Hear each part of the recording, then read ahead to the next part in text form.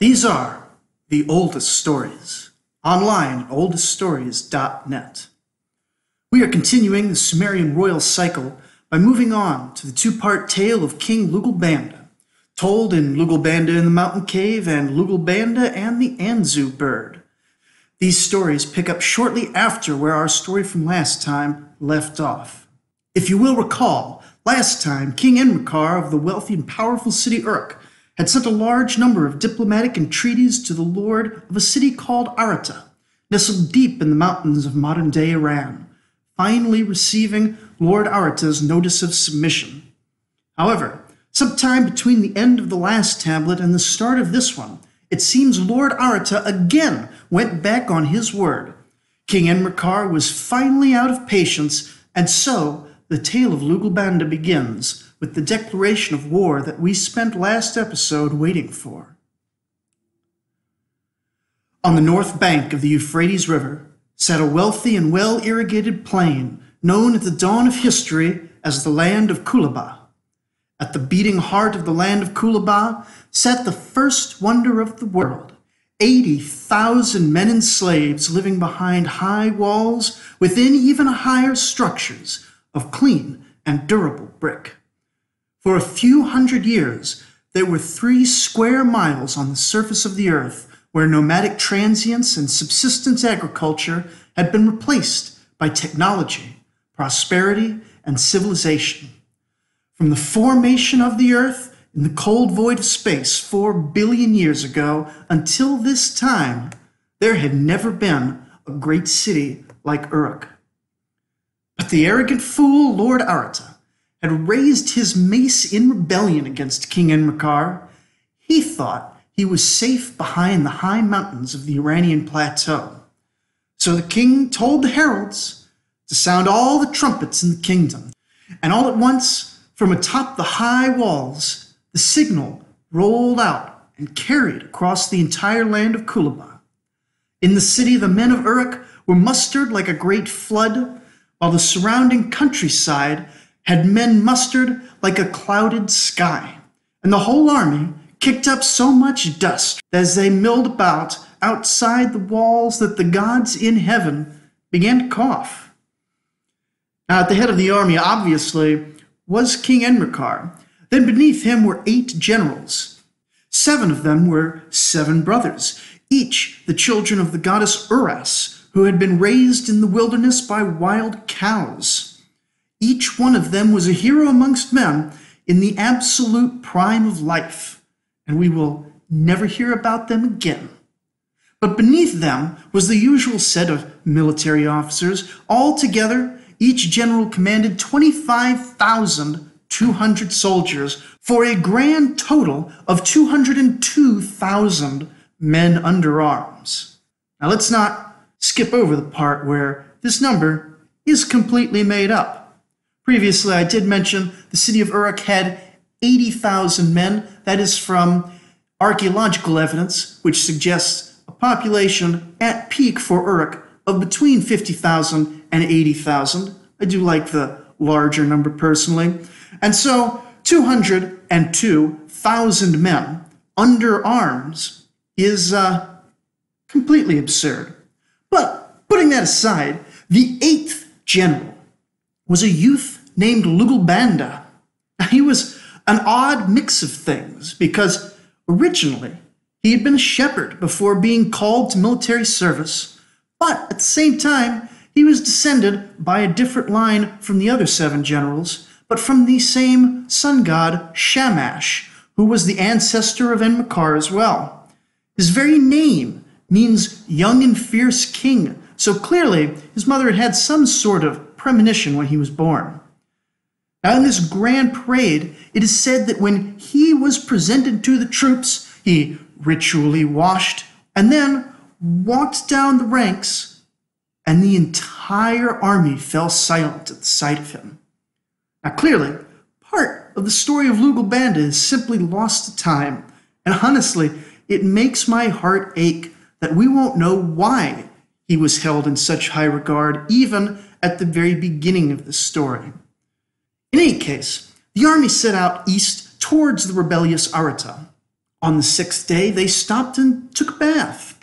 Then on the 7th day, they entered the mountains.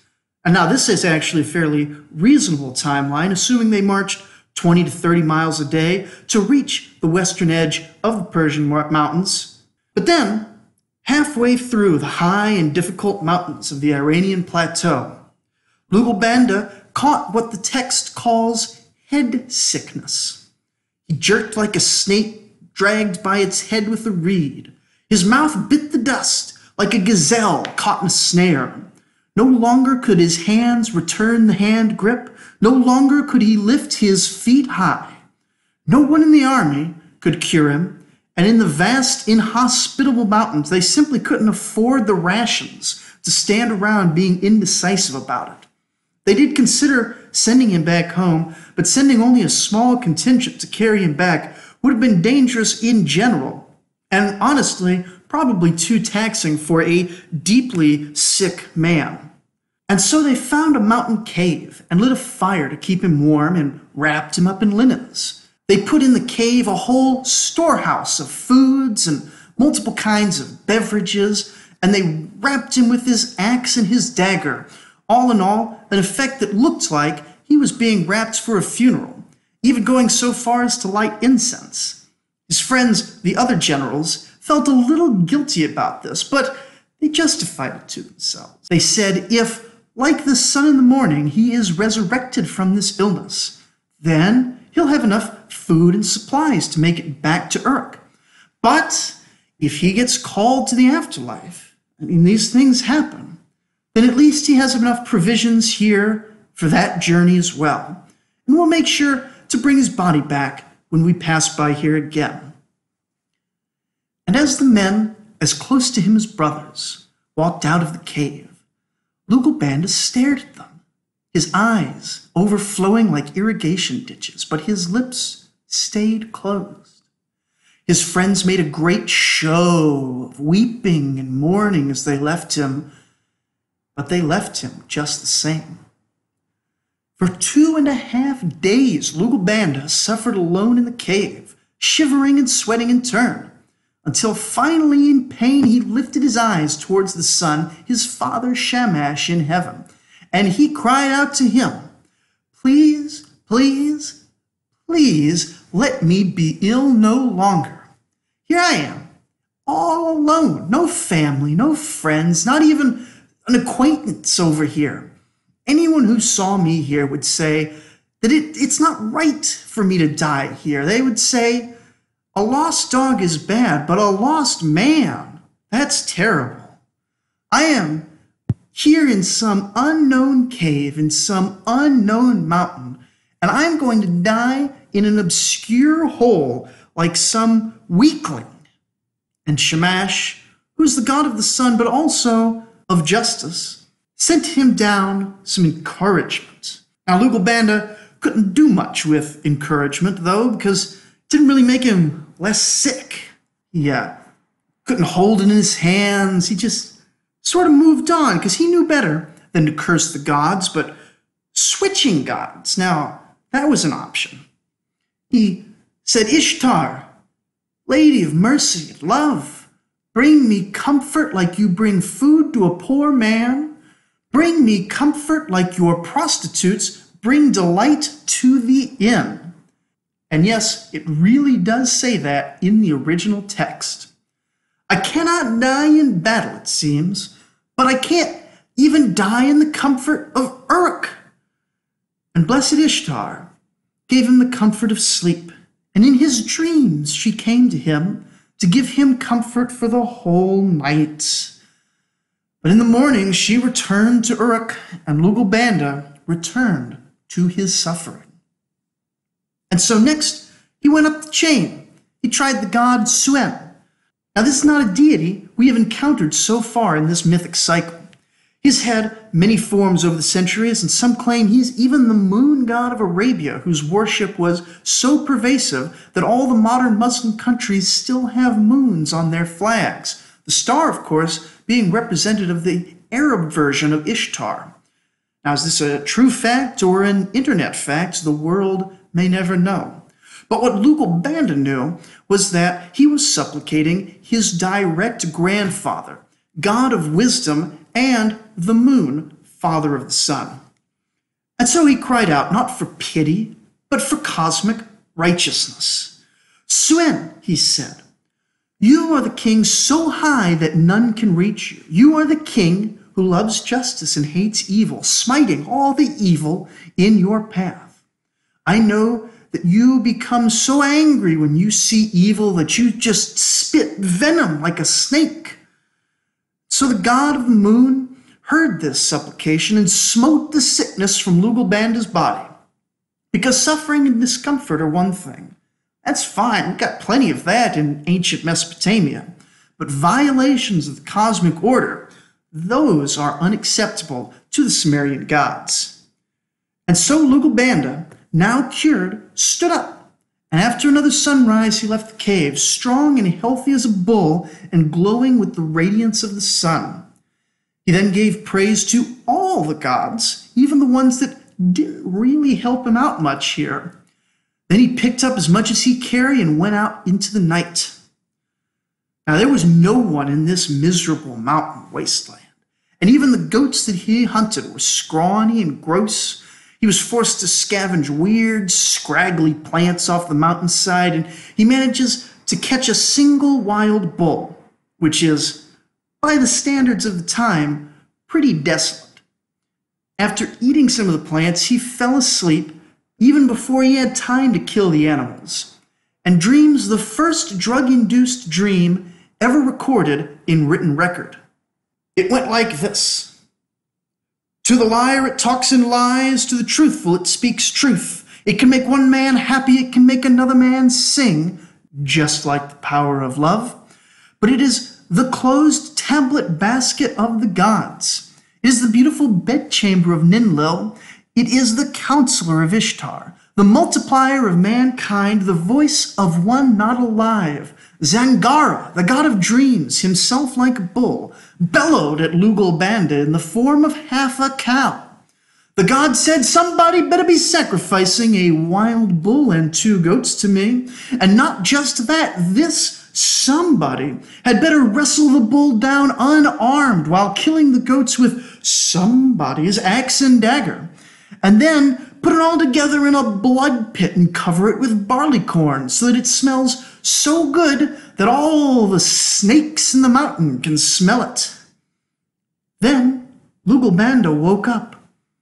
He said to himself, wow, how did the voice in my dreams just happen to know that I had captured a bull and 2 goats yesterday, and that I happen to have axe, dagger, and barleycorns? Surely, said Lugalbanda, this is far too much to be simple coincidence. And so he performed the sacrifice precisely as he saw it in the dream. And upon lighting the fire, demons of all the gods rose from the fire, creeping and crawling out of the dark shadows to consume the sacrifice. But that's cool, because you don't mess around with gods who have aspects as fire demons. You just say okay, and you move on. And so Lugalbanda moved on, wandering in the miserable loneliness of this mountainous wasteland, until one day he reaches the Lullaby Mountains. Apparently they are pronounced like that in original Sumerian. And he meets an adorable little Anzu bird. Now, a grown Anzu bird is a terrifying predator that eats fully grown bulls, but also, like dragons, are known to be wise. And so, partly from loneliness, and partly as a cunning plan to gain favor, he takes some sweet food from his pack and he makes a little cake to feed the hungry bird. And then he says, you know, how about I keep going with this? I think I can make something work out here. And so he gives the bird just a little more honey. Then he feeds it some sheep fat. Then he feeds it some goat fat. Then he starts tossing it little cakes. Then he really starts pampering the bird, dabbing around its eyes with some nice makeup and puffing white cedar perfume around its head. And And you might ask, why did he have these things in the empty mountain wilderness? But remember, he'd just been arranged as a corpse with lavish funeral offerings set before him. So it isn't quite as crazy as it might seem.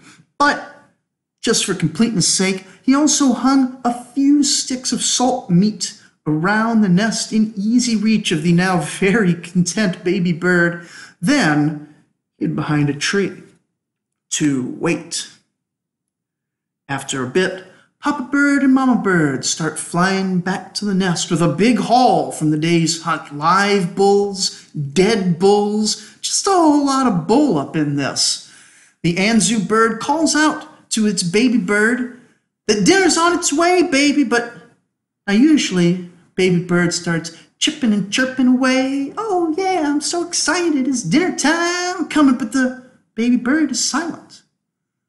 And Papa Bird calls again, but the baby still, he's just, not making any noise. And then Papa Bird completely freaks out with a massive screech that sends even the minor gods of the mountain scurrying into crevices like ants. Where is my baby?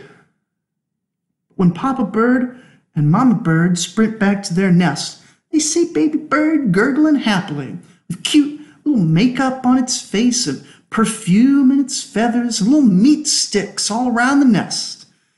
And as the Anzu bird is breathing a huge sigh of relief, Lugalbanda steps from behind the tree and begins right away with the flattery on the Anzu bird.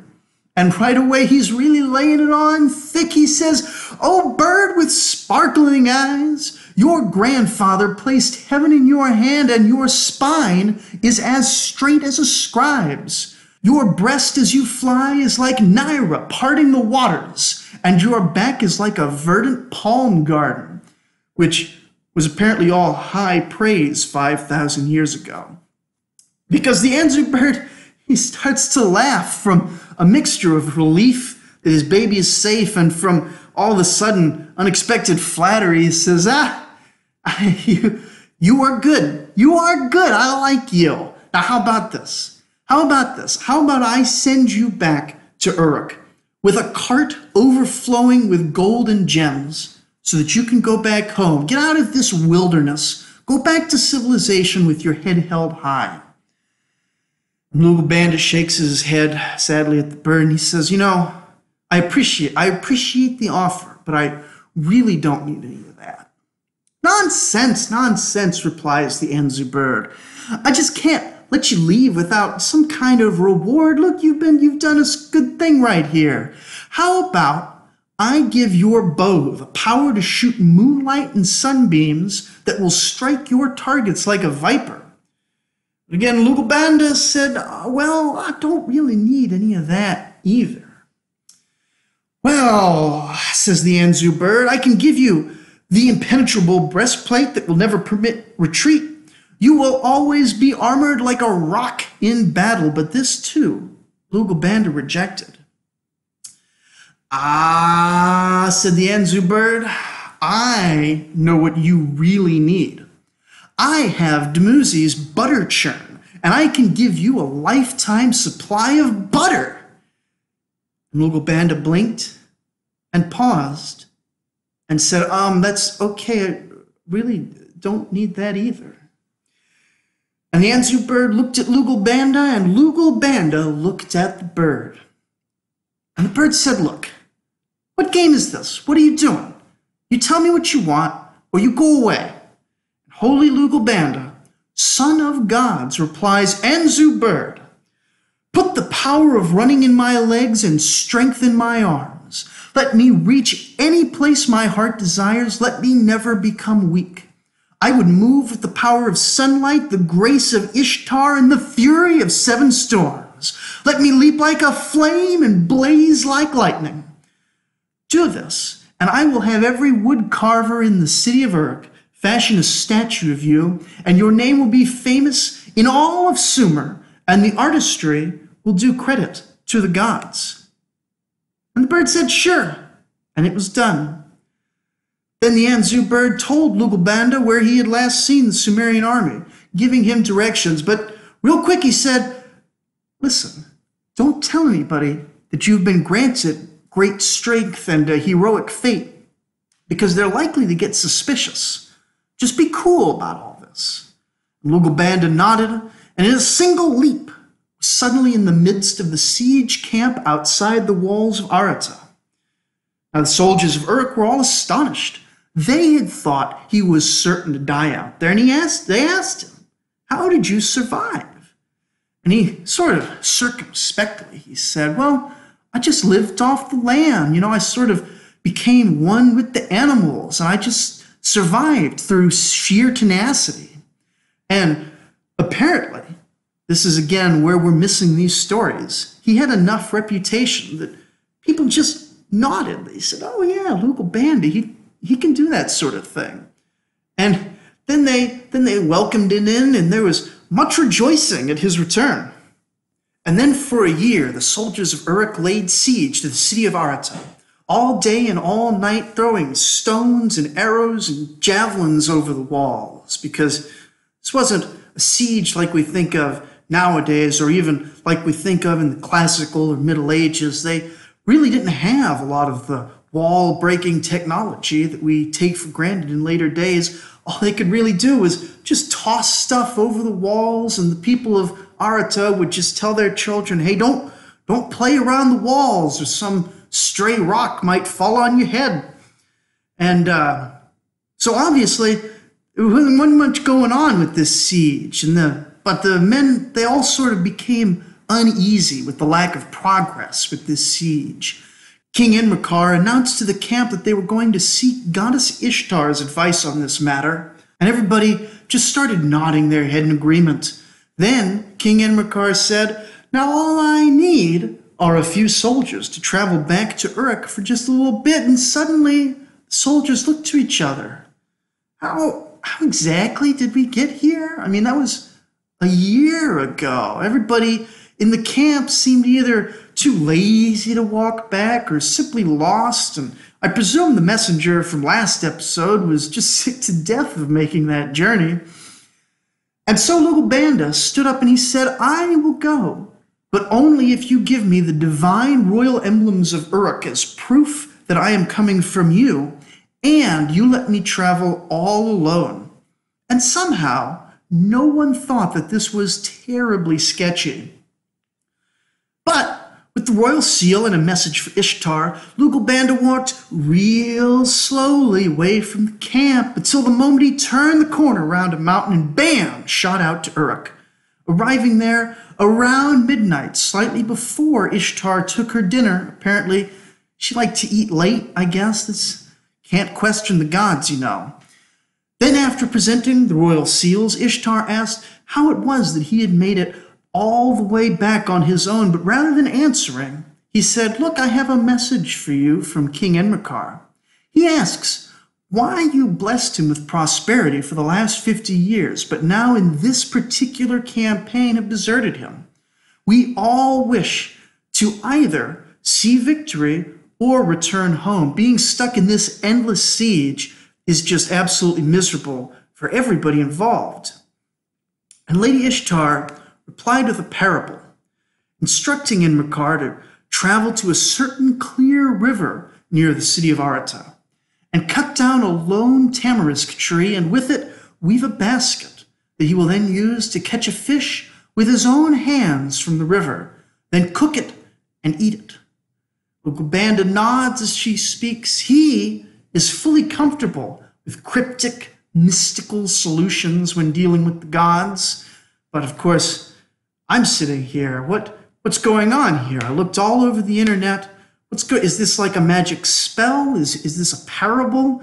What's going on? But finally, in the last line, she reveals the true meaning of her parable. Then he will have brought to an end that which in the subterranean waters provides the life strength of Aratta. You see, it turns out the reason the city of Aratta was so confident in its ability to withstand the siege pretty much indefinitely was because an underground stream transported fish and water into the city. But the tamarisk tree is famous for absorbing salt from the ground, and so Ishtar's plan boils down to catch all the fish and salt the river. And indeed, in short order after Lugalbanda returns, the city of Aratta's strength fails and their walls are repainted with the green and red of Uruk, thus ending the tale of Lugalbanda and the four-tablet royal cycle of the war between Aratta and Uruk.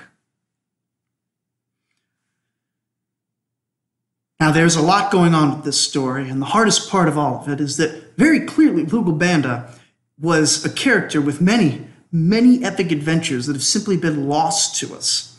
Superhero archetypes, like we have nowadays with Marvel and DC, are really as old as humanity itself.